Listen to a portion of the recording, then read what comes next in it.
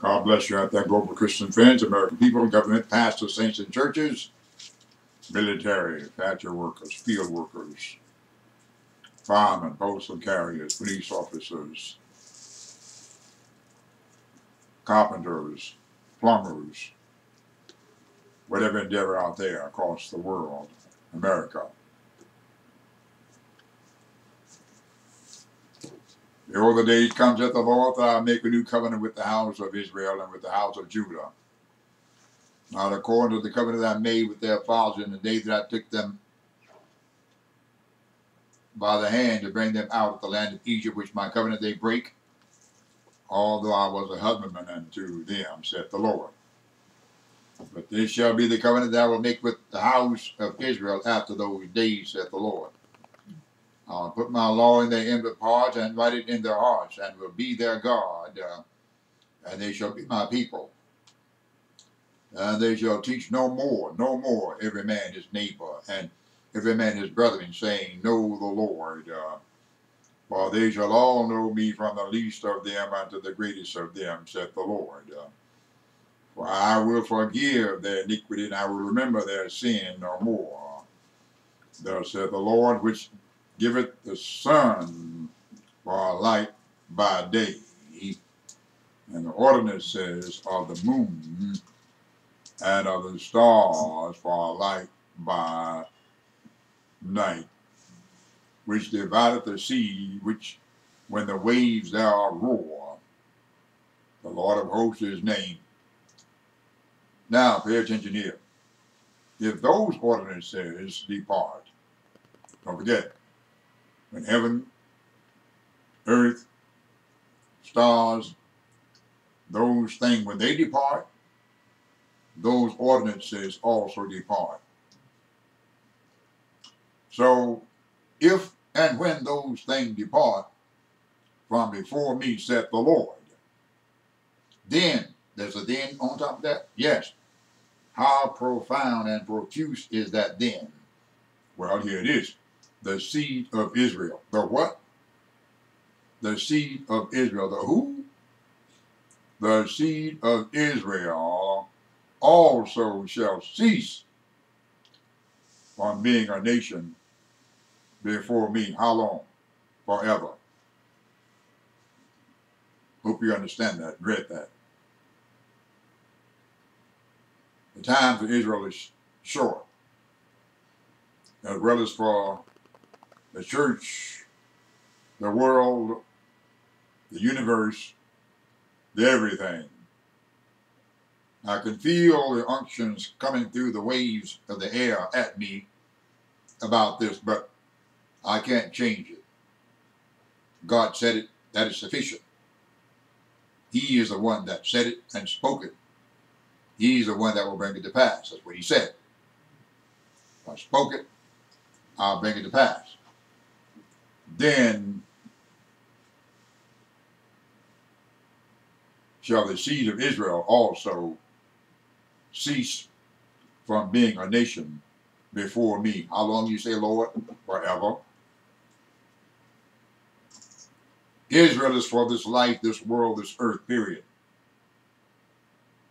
Beyond this life, this world, this earth, something else totally different, period. Sons and daughters.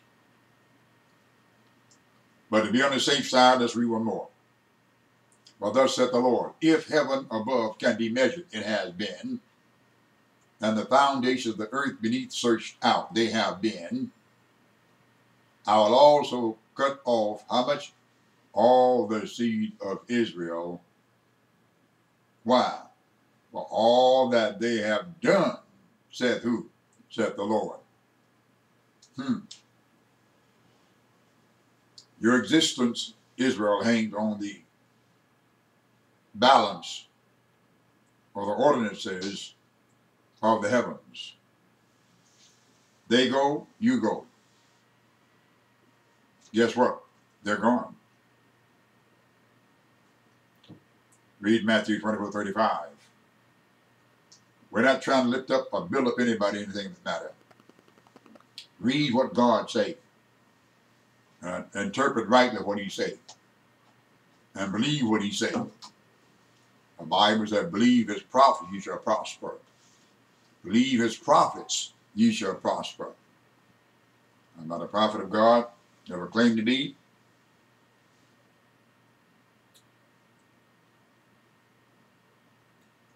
It don't sit well with my spirit to be one when there's something greater and something higher.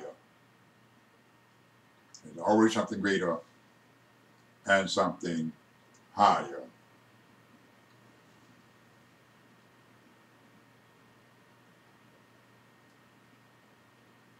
Love Jesus more than yourself.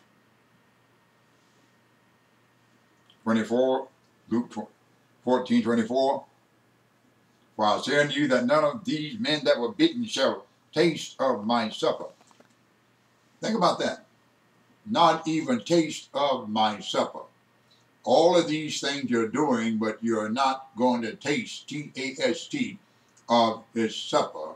Out of all the things that you're doing and claim to, well, you know, my husband, my wife, my land, my property, and all that kind of stuff. Verse 25. And there were great multitudes with him.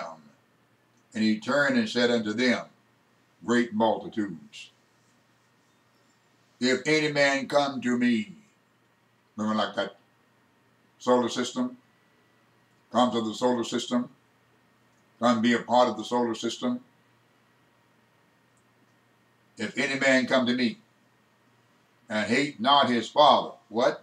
And mother, what? And wife, what? And children, what?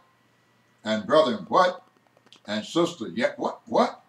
Yea, and his own life also, ye cannot be my disciple. But wait a minute. You said there are certain specifications for being your disciple.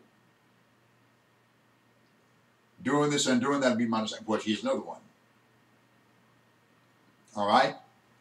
Ye cannot be my disciple. You'll find that Matthew 18, or Matthew 29, or Matthew 19:29 as well, too. And whosoever does not bear his cross and come after me cannot be my disciple. Another stipulation for the discipleship.